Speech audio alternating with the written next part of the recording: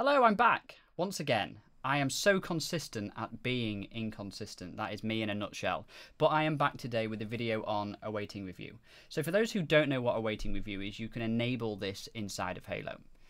What this allows you to do is before you generate invoices for your customers for billable ticket time, you can review it. The problem is, and I'm going to call it version 1, bear with me here, version 1, there was tons of things missing from there, and it kind of sucked. So I was like, yeah, it's good to have it, but a little bit lackluster. Halo then fixed it. And when I say fixed it, they fixed all the entries showing up correctly. The problem is that they didn't sort out any of the grouping. So you had these like two items. I think it was contract and non-contract or something similar. But we didn't know if there's overages, if there's going to be invoiced or not. So Q Connor Fagan coming in. I'm not sounding much here apart from spam Tim's inbox. Sorry, Tim. But essentially, I worked a lot with the Halo team just to, help them understand what I think needs to be done from an MSP perspective in terms of, reviewing your tickets on a monthly basis. Now, I'm not saying this is perfect yet. And if it doesn't work properly, don't blame me. I just try to help in this situation. But essentially, there's now 5 categories under awaiting review. I'm just going to move my tiny little face out of the way. Here we go. Coming on a journey with me to the top of the screen. There we go. So you'll now see under awaiting review 5 sections. You'll see no charge, you'll see non-contract prepay, you'll see contract prepay, you'll see contract prepay overage, and contract prepay included. Now, the way I recommend handling this is to basically start going through each section. Don't just click awaiting review and try and handle it all in there. It'd be way too complicated, especially if you're getting kind of the first time you've looked at this since the change. There's going to be like thousands and thousands of actions in there. So the first thing to do is click no charge. Now I'm going to make some entries with you both in a minute. With you all. There could be 2 of you, there could be more. With you all to show you how stuff gets in these categories. But essentially I would start with no charge. I would then start with any included stuff against your contracts. Then I would look at any overage. This is stuff that's going to be invoiced. I'd then look at non-contract prepay. This again is going to be invoiced. This is going to appear in the ready for invoicing.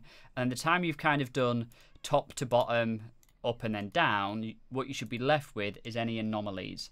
The only thing I've seen appear in here at the minute is if someone sets a charge rate on a ticket and puts no time in, this is a bit of a catch-all. For the most part, you should never need to worry about this middle one. This is literally a catch-all, and it's a good job it was here because I asked him to remove it, and Tim said no, let's give him all the options. Respect Tim. The only time I've seen anything appear in here outside of the other categories is that contract rate with no charge. So what I'm going to do today, and I've not tested this in my environment, this is another sandbox I've got recently, is I'm going to try and simulate how tickets come in here and why they come into each category. So let's do this together. So I'm just going to make a new ticket. Let's full screen this up here. Let's do this. You don't need to worry about what I'm doing other than the fact I'm making a ticket. Now, if you got this far in the video and you can't make a ticket, you're probably jumping the gun a little bit, I'll be honest. Oh, ticket billing category is mandatory. You see, what even is this? Oh, yes. I was testing for a customer. I'm then going to close this, and I'm just going to put in 2 hours of no charge. There we go. So now when I go to invoices awaiting review, there should be, correct, 1 entry in there because I've just made it. And it should appear under no charge. That is because the charge type is no charge. It shouldn't, yeah, good. It shouldn't, as it doesn't, appear under any other section. So no charge is literally showing you tickets where someone has set the action or the charge rate on the action of no charge. Remember, awaiting reviewer lets you review each action, not a ticket. It's very important to remember that. So no charge is here, no charge, brilliant. Next, I'm going to do a ticket with a charge. We're just using Acorn Construction here. Now, I don't think I have any agreements for this, but we'll soon find out. There we go, 2 hours. So now if I go to invoices, there's obviously 2. The original no charge that we had from doing the no charge rate, and then non-contract prepay is now 2 hours to invoice. You see it here on the right-hand side, 2 hours to invoice. And it shouldn't, as it doesn't, appear anywhere else. So these are the 2 basically that you're going to be using a lot if A, there's no charge, which could be across any ticket, whether it's inside or outside of an agreement, and a non-contract prepay. Now, a lot of the customers that I work with, this should be pretty much always empty because we always make an agreement, whether it's, you know, included hours or 0-hour contracts, we always make a contract stroke agreement for that. I'm just going to whip up a very quick agreement if I knew how to use Halo. Let me just see what Terry's has got going on. Okay. Let's just give Terry everything a minute. And unlimited hours. There we go. Unlimited hours for Terry. So Terry's Chocolates has an agreement. Unlimited hours per month. Charge types. Everything's going to get caught inside that agreement. And when did it start? Started in the past. Fantastic. So now if I make a ticket for Terry's. Just an incident. Category doesn't matter. Close this with 2 hours of remote support. We should now see that we have 3 actions in here. Again, I'm only done 1 action per ticket. But as you can see here that the Terry's isn't showing in contract prepay overage. Well, actually, in my case, that hasn't been shown anywhere. Okay, is that because that customer is broken? Billing? Yes, it is. There is a default pay-as-you-go. So again, this is where it can really help you troubleshoot if your agreements are working correctly or not. So I'll just slow down now. I've understood what's happened there. So essentially, I'm expecting any ticket from Terry's Chocolate Orange to be caught by an agreement, and it's not. It's not showing me under any of these contract settings. It's showing me under non-contract. So the first thing I do is go, that's interesting. Why hasn't this ticket for Terry's been caught against an agreement? The first thing I always do, as you just saw, is go to the customer Terry's Chocolates, go to the billing section, and scroll down to billing plan combinations. Now, when I do my builds, I handle all of these at the agreement level. However, if you were to handle it outside or was to delete an agreement, sometimes they can get stuck in here, so just bear that in mind. Now, what this is telling me, sorry, this scroll wheel is horrific on this new mouse, is every site, every ticket type, by default, as in sequence 1, again, this is tiered, waterfalled, the first sequence is going to go as pay-as-you-go. Nothing in my environment right now is going to hit the contract. So what I'm just going to do is scroll down and delete that pay-as-you-go. I'm just going to go back to that ticket, which is this one here for Terry's, and I'm just going to click the recalculate billing.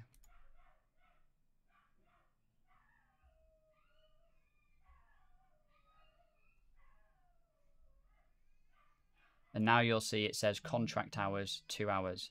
If you wondered why I was pausing for then, I was kind of waiting for the screen to refresh and okay, there we go, and I missed it. So now if I go to Invoices, awaiting review, I still have 3. However, this time, the third one is A, showing me an agreement, but is B, showing me no hours to invoice. If I go to contract prepay at the bottom and click included, it will show me that this action on this ticket is now included in that agreement. There's 0 hours to invoice. We're not going to invoice them anything. And 2 hours of the action on that ticket are getting caught against the agreement. It will also show in contract prepay because this is a what's the word I'm looking for? Accumulation of both the overage and the included plus any anomalies. The last one I'm going to try and simulate is demonstrate. That'll do. Last one I'm going to demonstrate is the contract prepay overage. So if I make an agreement for, this should be fun. Let's do Mario and Luigi's Pizza Palace.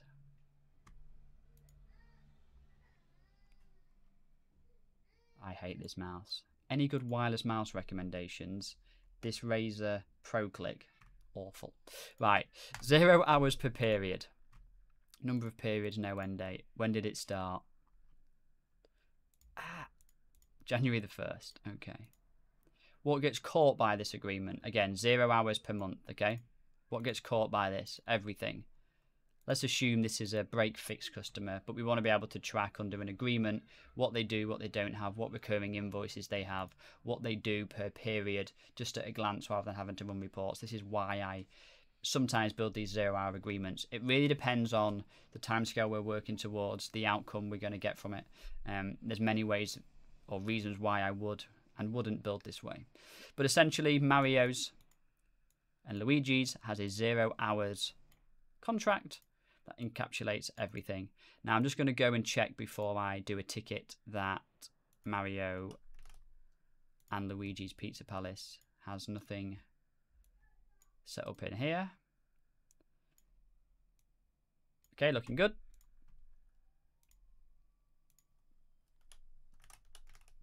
Mario and Luigi's. Submit. Close. Still on site support. 2 hours. Go to invoices. That again has now shown me a few things. So I can see Mario and Luigi's Pizza Palace, this action on this ticket has been caught against this agreement. But this time it's saying hours to invoice. Now I know, because I know it's going to appear in the overage section because it's a 0-hour agreement or contract, but it has no time encapsulation. So it's not like they're getting 5 hours a month or unlimited hours per month. It is just a break fix contract, pay as you go contract, if you will, and it's being caught here. Now, when it comes down to reviewing these things, the only time, so if you didn't know, you can select the little tick in the top left and click edit. The only time you want to use do not bill is either if you're in non-contract prepay or contract overage and you don't want to invoice them. You never really want to do not bill in no charge or in contract prepay, as it will basically not log it against the agreement. What you'll want to just do is click review. So just to reiterate on that one, review should be fine for everyone unless there is overage that you do not want to invoice for, in which case you would then do yes, do not bill, do not invoice this customer for this time. And that is pretty much it, to be honest. I quite like the changes. I think they're quite easy to get your head around once you understand what it is they're actually doing. So for one last time, no charge is actions on tickets with no charge. Non-contract prepay is actions on tickets that aren't being caught by an agreement or contract. Contract prepay is an encapsulation of both contract prepay overage and contract prepay included. Contract prepay overage is any time on a ticket that is being logged against an agreement but is going over their time. Could be outside of the working hours, could be overage in time. Included is exactly that. The time is being caught, handled, or the bill is being caught and handled by the agreement. We're not going to invoice for this time. This is fully included. And that is pretty much it. Any questions, you know where to find me. I hope this helps some of you understand this.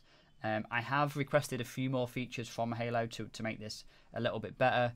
For instance, you know, controlling the filter on when, so we can actually filter by the date.